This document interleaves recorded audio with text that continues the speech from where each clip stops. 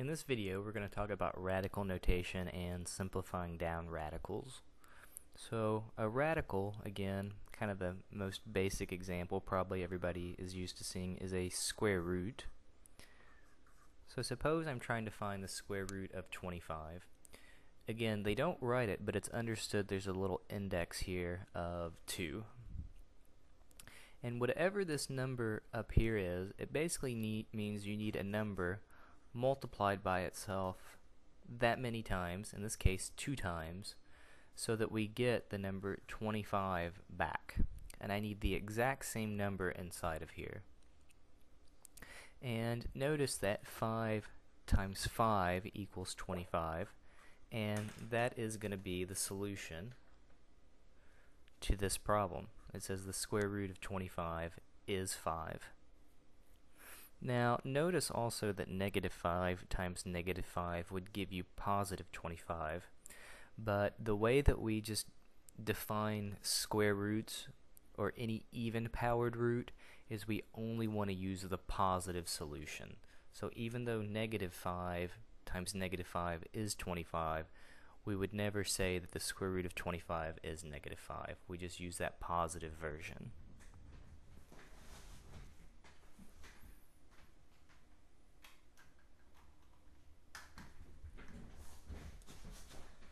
So another example here of this idea.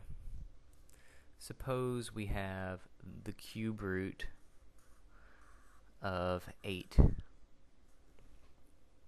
Okay, so in this case it says I need a number multiplied by itself 3 times so that I get positive 8. Well, again, notice that 2 times 2 times 2 is positive 8, so we say that the cube root of 8 equals 2. If we had the cube root of negative 8, what would the solution to that be? Well, in this case, we can have a negative number as a solution because I need the number that I get out to be negative, and if I multiply a number by itself 3 times, the only one that's going to give me a negative out is going to be if that number is negative. And notice negative 2 times negative 2 times negative 2 does give me a negative 8. So the cube root of negative 8 is negative 2. Suppose I wanted the square root of negative 25. Well, in this case, I need a number that's multiplied by itself twice that gives me a negative number. Well, if it's a positive times a positive, I'm certainly not going to get a negative. But notice also, if it's a negative times a negative, I'm not going to get a positive. So we would say the square root of negative 25 has no solution. And some of you out there may be saying, well, what about imaginary numbers? Okay, there are something called imaginary numbers where you can have solutions for these types of equations, but probably not going to see those in most math classes. They'll kind of teach them, but then you really don't even use them that much in most of your classes, so we're just going to leave those out for now. Alright, let's do a couple others here.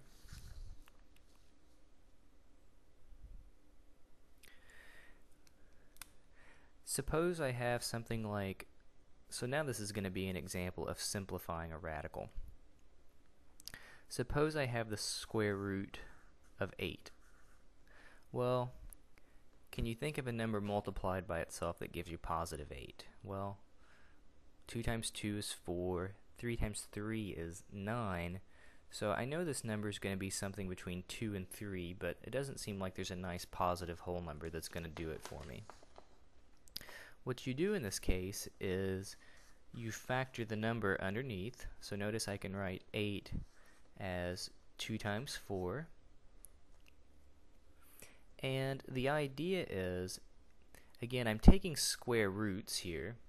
If there's a number underneath here that you can take the square root of, then take the square root of it and you can pull it out front of the radical. So notice in this case 4 does have a square root, and I'm going to pull that out front. The square root of 4 is 2, and then I'm still left with my original square root of 2. He's still hanging out underneath. And this would now be considered sort of the simplified version of square root of 8. Maybe let's do one a little harder.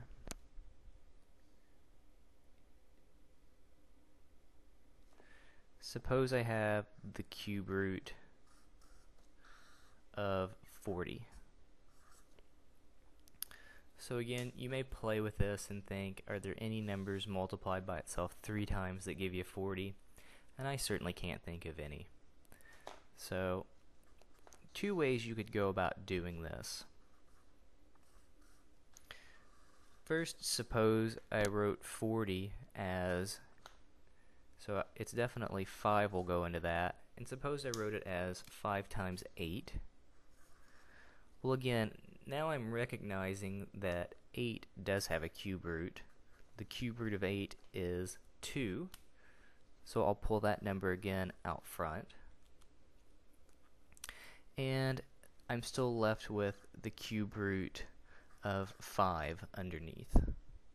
And I can't really break 5 down any further, so this would be the simplified version. And another way to do these problems, so suppose I have the cube root of 40, so same problem. Suppose I didn't make the factorization as 5 times 8. Suppose instead I said, well, 40 is even, so I'm going to write that as 2 times 20.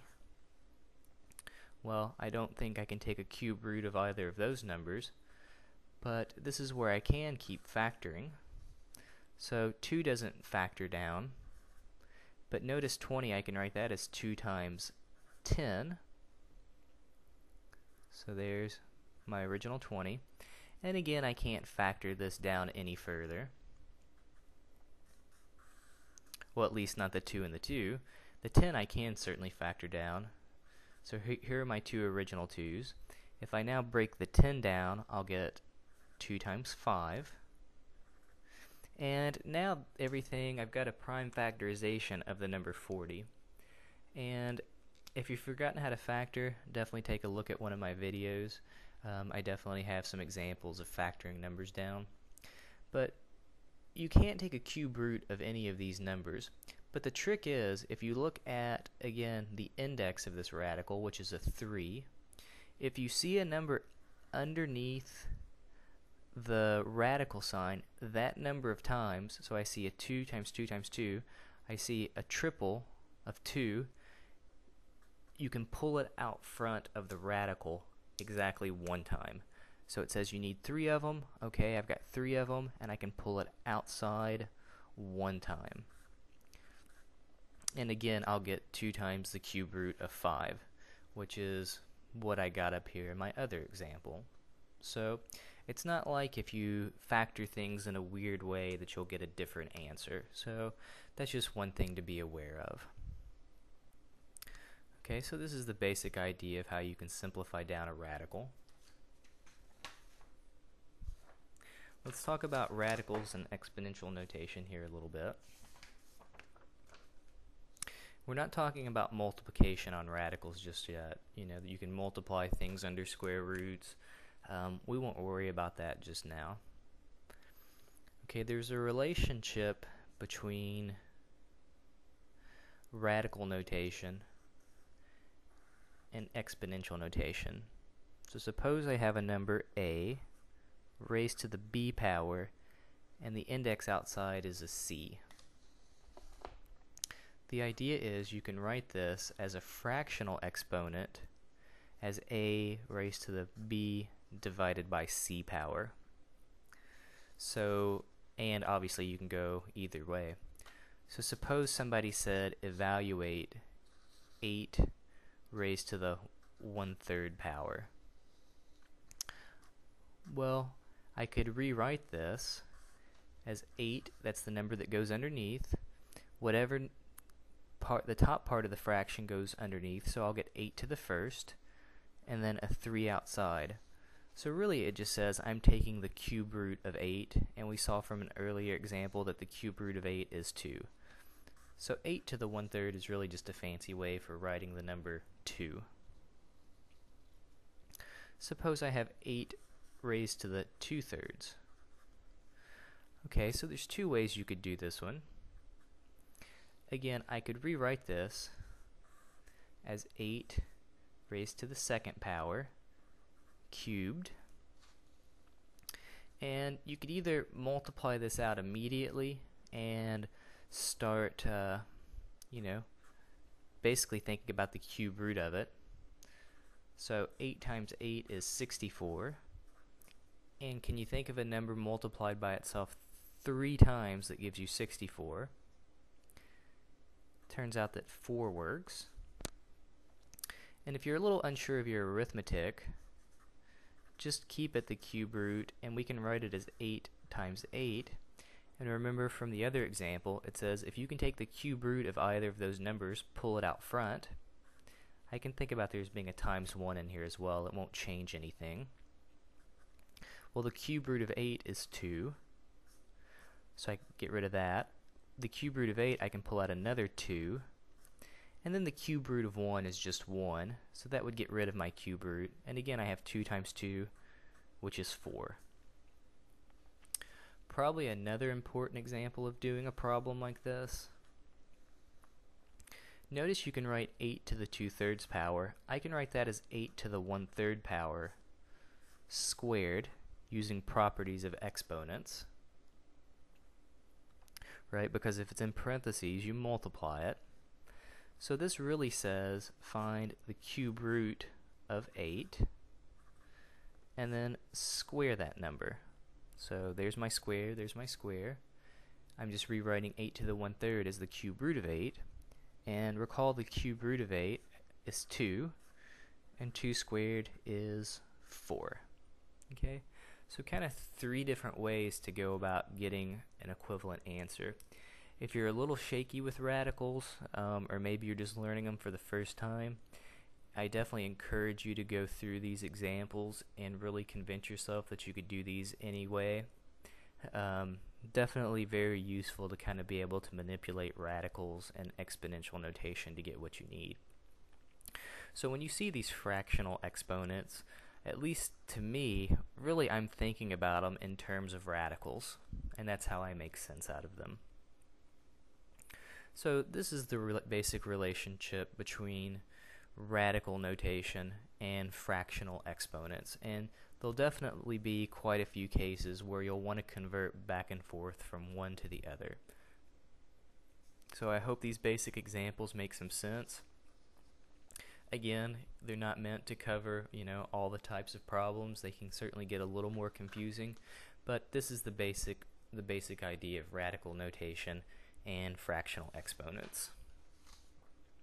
Again, if you've forgotten some of your, maybe some of your factoring skills, or you need to get a refresher on fractional exponents, take a look at my website, justmathtutoring.com. There's definitely some free videos covering those topics as well. Definitely feel free to take a look at them, watch them as often as you like, and I hope they all help.